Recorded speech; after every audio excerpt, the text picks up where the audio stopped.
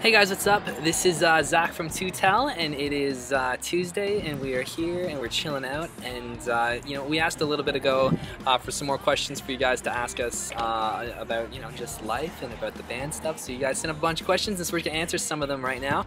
The other guys unfortunately couldn't be with me today, but I will do my best to feel them out. And if there's certain questions that are pertinent to them, then we'll hook it up at a later time. Josh Collier, why don't you live near me? Well, I cry about that every single day, and unfortunately, well, I guess kind of fortunately, the fortunate part is I was born in Canada, so this is kind of where I chill, and the unfortunate part is that we don't get to hang out with all of our cool friends in the States.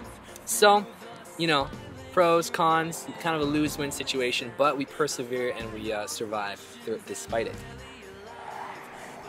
Nathan Hamilton. How did Tutel start getting out there in the scene? That's a great question, man. I would have to say, Nathan, that I still haven't quite figured that one out yet. When I first started playing in bands, I was a lot younger, and I just kind of one of those things I always kind of did.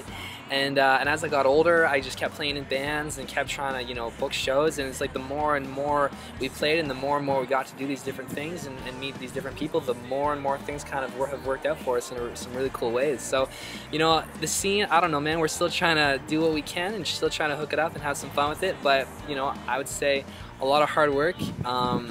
Playing as many shows as possible, and generally we try to be nice to everyone we come in contact with. Evan Duran asked, have you guys ever considered getting matching afros, beards, or dreads? Evan, we think about that all the time, and who knows, maybe if you're lucky it will happen at some point. Stay tuned. It's probably not gonna happen though, sorry. Pinhead Hunter asked, when are you guys going to do some screaming? Well, that's a really, really great question. You know what? I don't think it's that far off, considering we all came from pretty, heavy backgrounds and stuff. My favorite band is Emery, and they are pretty alternative and pretty heavy, and they scream a lot. I used to scream in an older band that I had, but it kind of destroyed my voice, and I'm sure that we've all kind of been, I think everyone in the band at some point has been a screamer for our band, which is kind of weird. And actually on this tour, Mike's been kind of letting out a couple screams, so who knows, man, maybe if you come to a show, you'll see some screams, and that'd make me really happy, so who knows.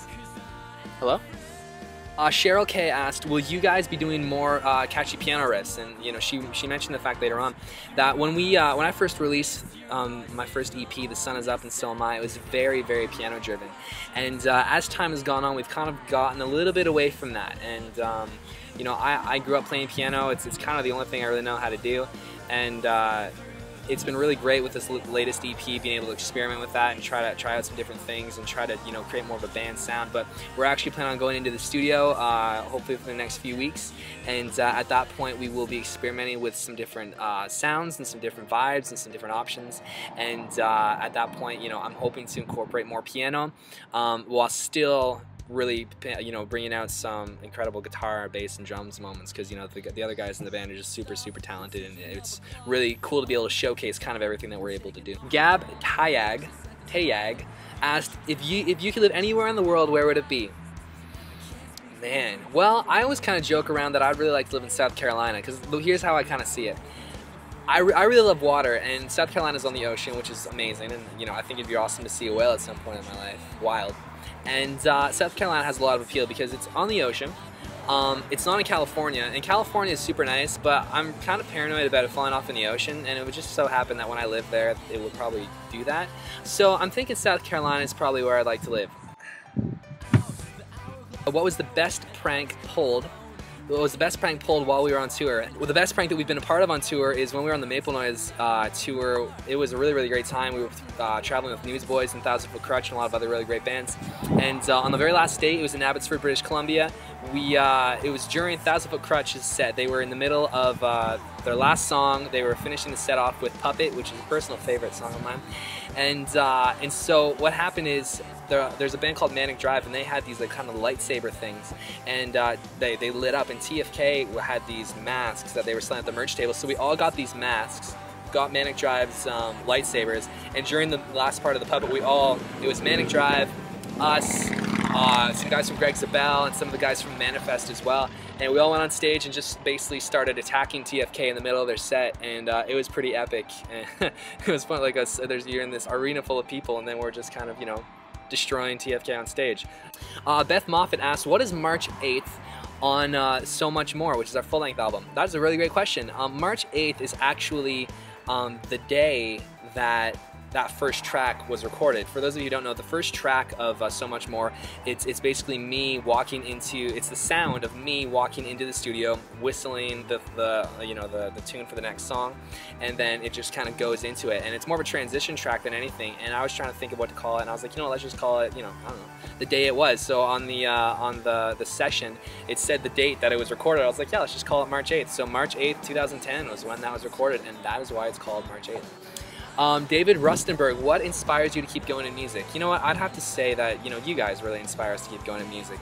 You know, if you guys didn't listen to the music that we played or watch these Two Tell Tuesday things, you know, then really we'd be kind of, we love music and we'd still make it and we'd still keep doing all those things, but, you know, having you guys pay attention, having you guys listen and be so supportive, and, you know, all the messages and comments that you guys post is, you know, it really means a lot, and we really, really appreciate it. And, you know, we love music, and we love meeting people, and we love you know, explaining what we believe to people, and, you know, sharing our experiences with people, and we're really, really excited that you guys can be part of it. So thank you so much. Thank you so much for allowing us to do what we do, and yeah, thank you so much for watching these Two Tell Tuesdays. Please find us on Facebook, facebook.com/2tell, or you can follow us on Twitter @2tell, or you can also subscribe to us. Please subscribe to us, youtube.com/2tellvids. Every single Tuesday there is a brand new video, and who knows what the next one will bring. So yeah, thank you guys so much.